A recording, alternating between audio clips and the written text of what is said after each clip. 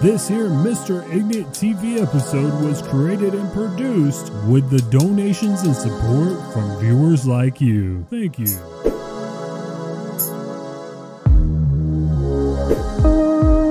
All right, baby. Good morning, good evening, good afternoon, whatever the case may be. I am Mr. Ignut the Camplife. Mr. Tipper said body fat, only nothing back, cutting haters, no slack. Word up, word up. Mr. Temper said is here. Y'all know the deal, y'all know the drill. Shout out to the creator, heaven and earth above all. Shouts out to all of my supporters. I really, really, really appreciate it. Hope everybody's doing all right about now. It's been a while since I've been doing, getting in the swing of things of doing commentaries on a regular basis. And I just dropped that, what it was like in the 80s and 90s being a black anime head back in the day. Hope y'all check that out. But if not, that's cool too. Word up, word up. Shout out to the folks that support me on Patreon. Shout out to the Twitch subs, the channel members, what have you, all the donations, Spreadshirt. Folks that hit me up on the gram, Twitter, at Mr. Ignut and at Mr. Ignut1, the podcast, y'all know. Word up, word up. Anyway, I want to touch on 5 subjects. Number 1 being the Steelers fight that happened last week. The Olympics, Xdifiant, the 53-year-old man with the 20-year-old side piece, and Black Ops 6 leaks. Score streak leaks. Starting in at the number 1 subject, word up, word up. We're going to talk about the Steelers fight. Now, what I understand is Justin Fields threw a touchdown and Russell Wilson was having a bit of a rough day. By the way, I am a avid Steelers fan down here in H-Town. And by the way, if you hear any strange sounds, I am riding around in H-Town, taking care of business, going from point A to point B. So if y'all hear any weird noises, it's because I'm riding around in one of my vehicles doing what I do. Word up, going from point A to point B. Now, having said that, the Steelers fight. Now, let me say a little bit something about that. Like I said, from what I understand, Justin Fields that threw a nice spiral touchdown and Russell Wilson was having a rough day. And the word on the street is that Justin Fields said something like, well, the starting Steelers QB shouldn't be here. He should be fixing Subway sandwiches. Saying that in front of Mr. Wilson, in front of mixed public.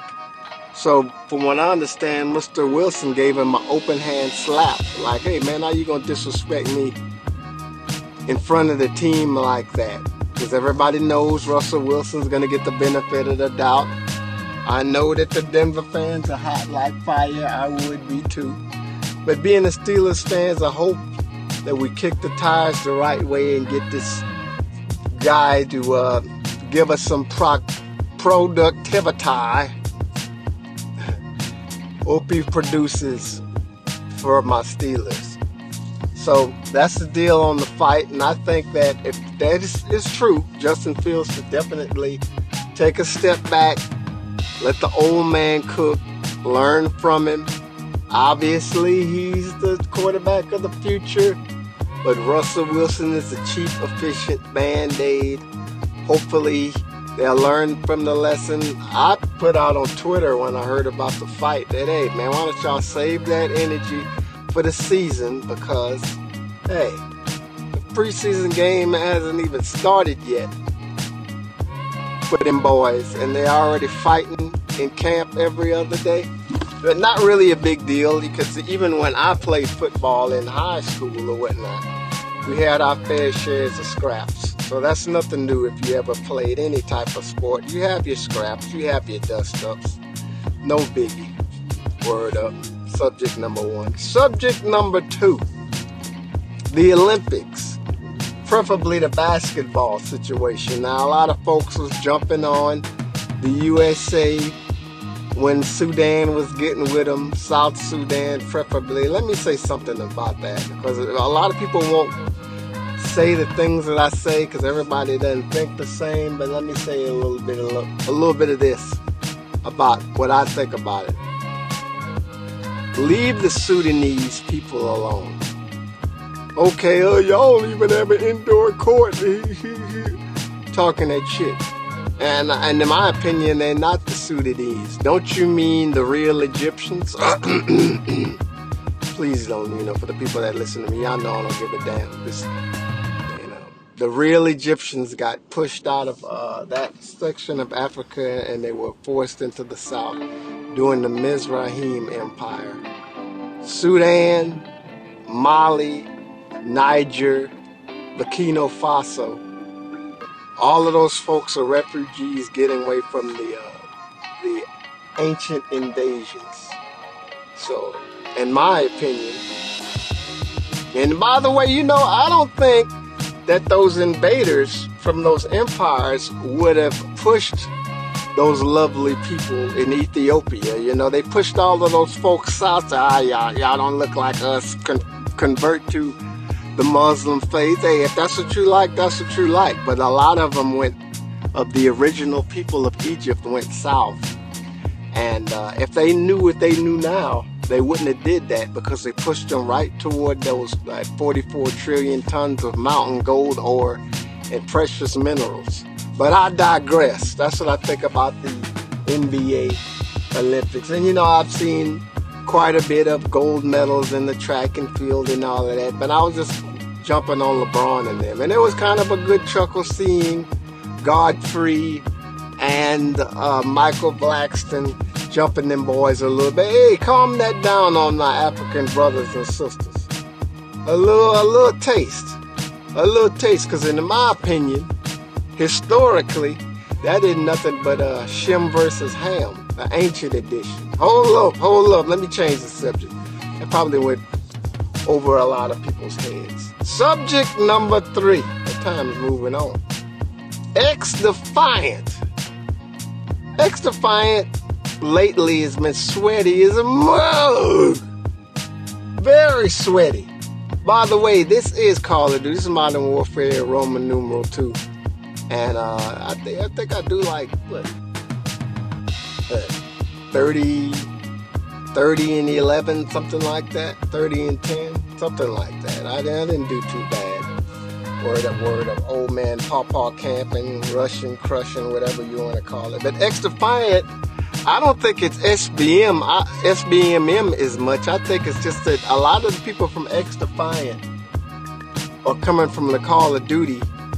And a lot of us Call of Duty casual players take it a little bit too far with the sweat. And I don't think it's SBMM. I just think it's the patterns of the modern FPS shooter. Far gone are the days of the casual gaming, especially when it comes to PvP. Xdifiant is sweaty as hell, but it is fun because it is free, and the update was fantastic of what they're doing with the weapons, because leveling up weapons is a grind. Baby. Moving on. Subject number 4. Recap. Subject number 1, the Steelers fight. Subject number 2, the Olympics. Subject number 3, Xdifiant being sweaty as a mug right now. Subject number 4, let me say a little bit something about this. Side pieces. Some people have them, some people don't have them. In a nutshell, there was a 53-year-old man that had a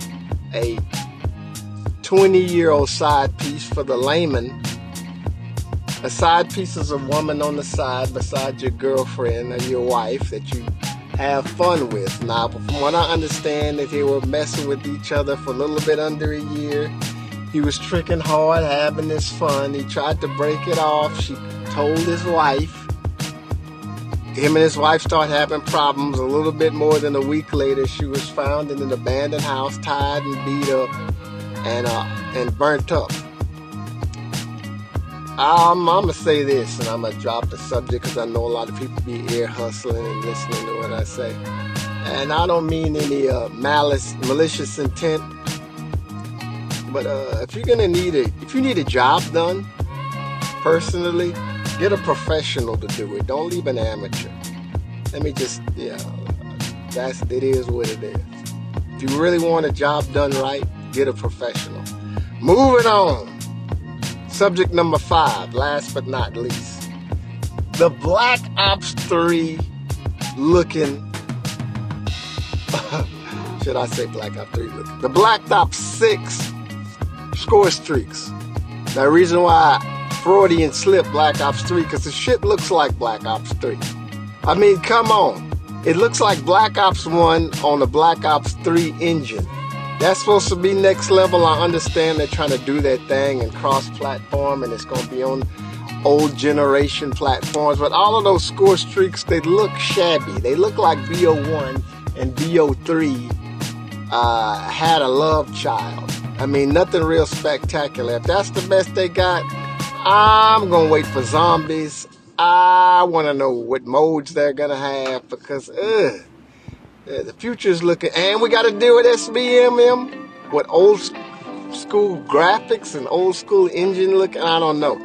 It didn't look good. It didn't look sexy at all. The guns looked alright, but the maps, the graphics had a lot to be desired. Word up, word up.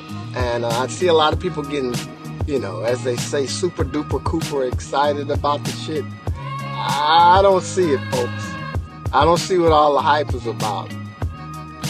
And I have the Xbox subscriptions or whatnot and the Game Pass and all of that.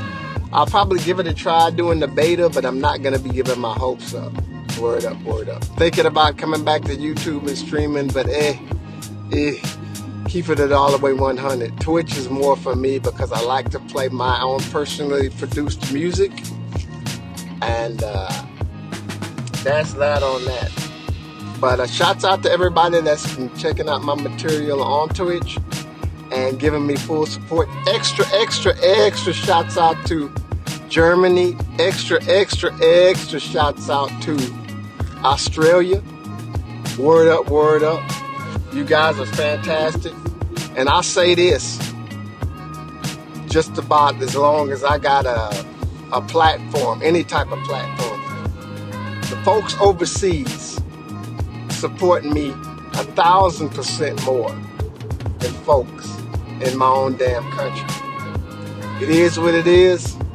Tell the truth, shame the devil. The devil is very shamed right about now. But I really enjoy being on Twitch, and I'm thinking about making a YouTube comeback. We shall see. So, that's just about it. That's all I got. Shabbat shalom to the 12 righteous. Y'all get y'all asses in the gym. I might come back with another 5 subjects. Who knows? Y'all take care, be safe. And yeah, that's all I got. Y'all know how to reach me. At Mr. Ignut, at Mr. Ignut 1. And we gonna holler, baby. Alright.